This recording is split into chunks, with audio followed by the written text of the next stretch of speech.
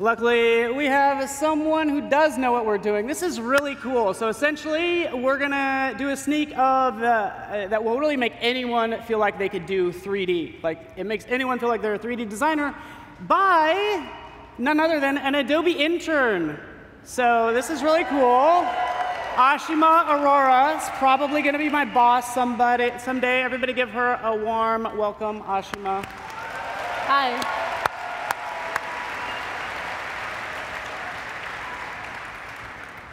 So the thing we often hear from 3D designers is that they want to learn 3D. But 3D gives them the flexibility and creative freedom over a flat 2D image. But the problem is, of course, the difficult and time-consuming task of modeling in 3D. So what if we could just start from a simple sketch?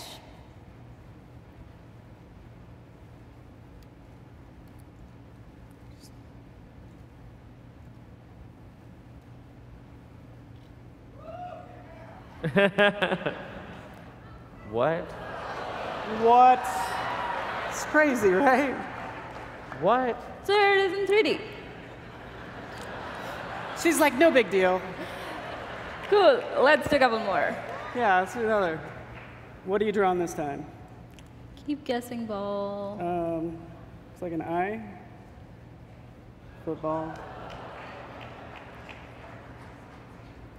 Or It's a tree. It's a palm tree. With no. one palm. The book. Exactly. Nailed it. Wait. Let's now do a Halloween special. Well, by now you must have concluded that my drawing skills are not that great. There we go. Let's go.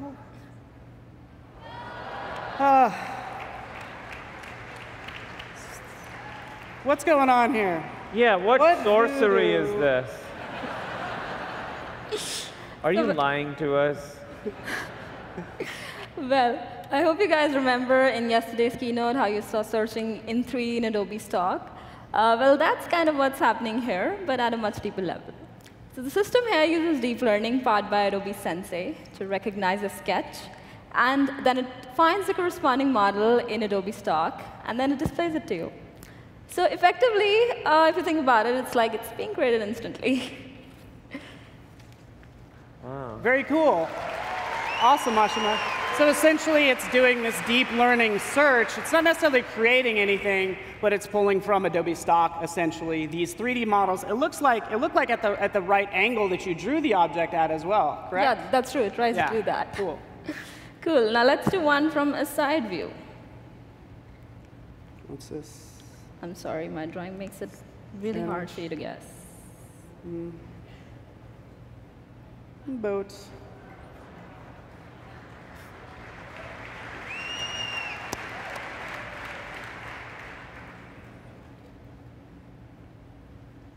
what some of you might have in your hands. Yes. Maybe not the whole wine bottle, but Let's add some strokes to it. Let's see if it's what you're holding right now.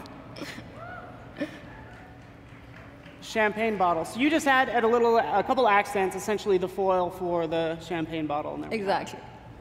Cool, now we'll do a last one for you guys. Pizza. Pizza? It's not pizza. You're hungry. I kind of am. It looks like Is she's it peeling an orange. Is it a barbell? It's a bike. Yeah. Nailed it. Wow.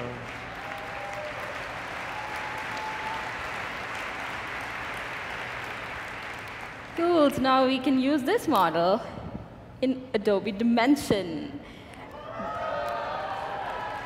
So where you as a designer get to play with 3D scene and own it and do all your customizations and your modifications.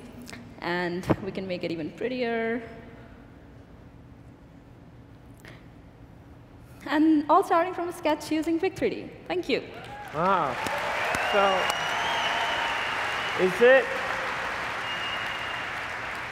Is it doing a real-time search right now when you draw? It's actually doing that search? Oh, basically, it's a deep net that's been trained on those stock models. Okay, so but it is doing that. Like you didn't. Yeah. Yes. You didn't pre-program. Deep net is searched on those. Wow. Yeah. But it doesn't have like. It only has. It doesn't have access to like IP, right? It doesn't have like trademark characters and stuff in the Adobe library.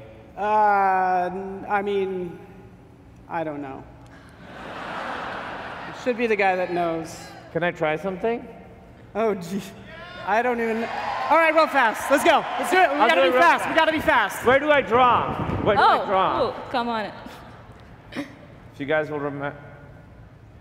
Just go easy on it. She's an intern. She just. Yeah, no, I listen. It's not. There's no way that this exists. Where do I draw? You can draw on this tablet, but you can. You'll see this. You need to draw. Draw right over. Oh, here. You need to be comfortable with. Let's see. What are you drawing?